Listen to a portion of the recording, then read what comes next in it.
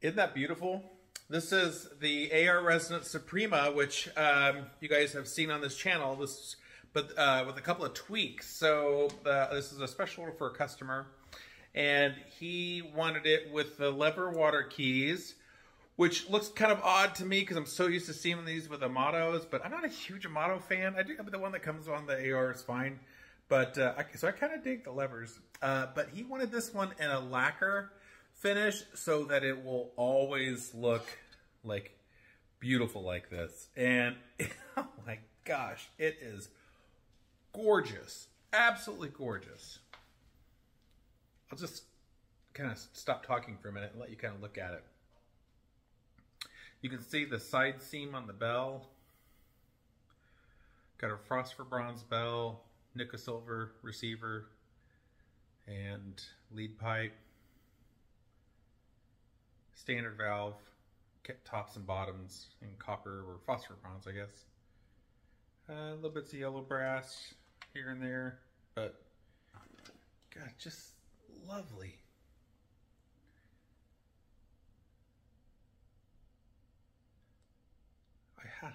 Yeah, it's just gorgeous. It just came in, and I pulled it out of the case, and just immediately was like, "Whoa!"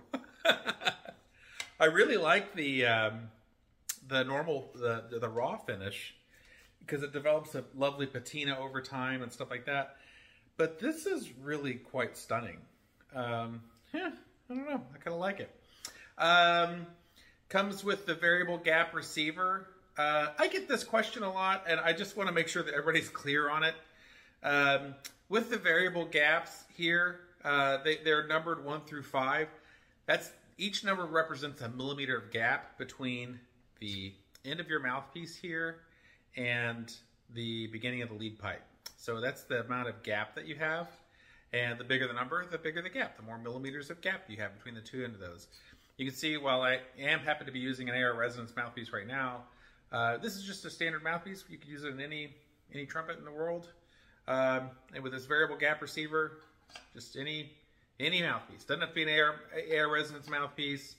You can use a Bach, Lotus, Monette, GR, anything you want.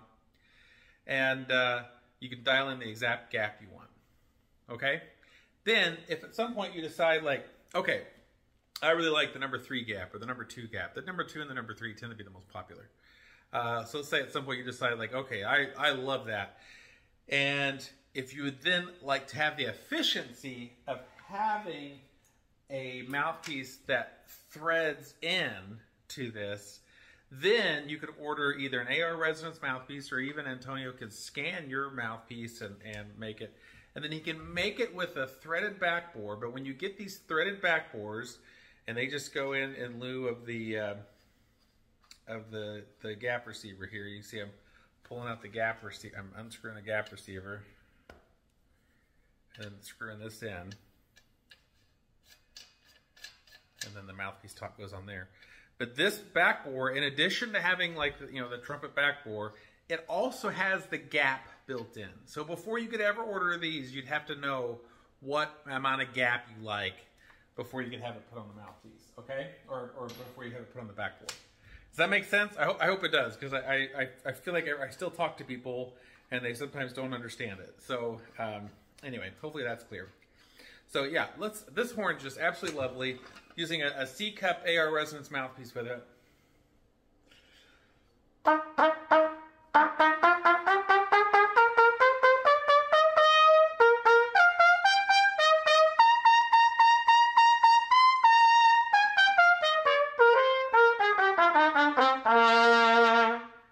That's really lovely.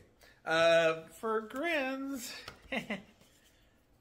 I'm sure Tony from AR will hate this, but let's see what happens between we add the Lotus turbo wood.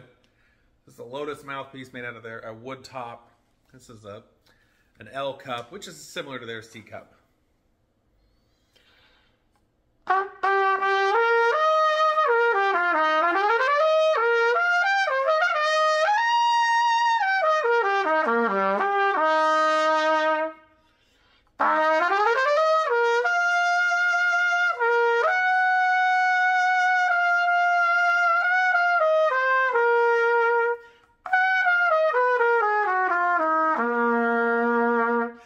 happened there is I missed a note and then made it minor. See?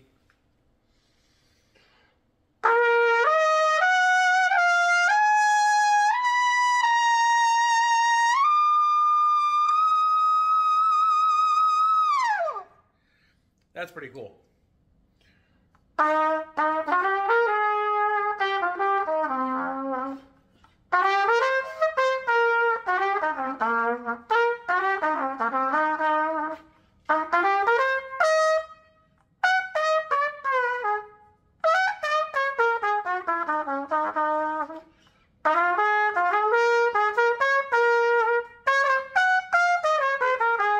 And there, I'm, for some reason, going between F and C, and I don't even know why I'm doing that. Okay. I'm not Trent Austin, people. You know, I don't, what do you want from me?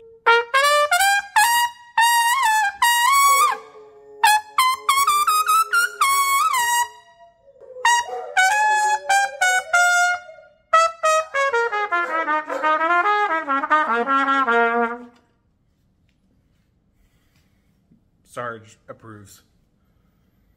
Don't you, buddy?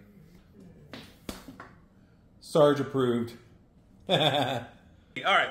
At this point, honestly, I'm just noodling around. I think this the turbo woods sound cool. I've got a review on the turbo wood mouthpiece also on the channel, so you can check that out if you'd like to hear my thoughts on the turbo wood. But my thoughts on the Suprema are that I absolutely freaking love it. Gorgeous horn.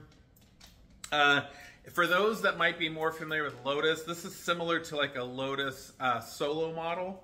I know that each kind of, and probably each company would hate that I would say that. I'm not saying they're the same. I just think there's some similarities to it.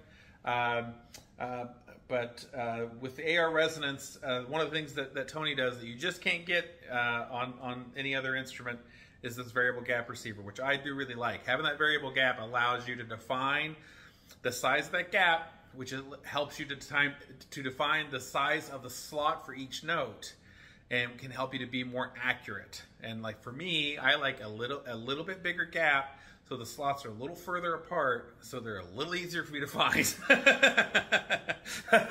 So, but I really dig with Tony's horns that you can dial that in, which is really, really nice. So anyway, super cool horn, AR Resonance Suprema, absolutely stunning. This particular one's sold. I have other Supremas on the way, but if you want one in Lacquer, I need to order them that way.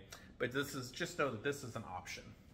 Friends, thanks for watching, and if you'd like to get one for yourself, go to ErnieWilliamson.com, and I can help you out there. Thanks.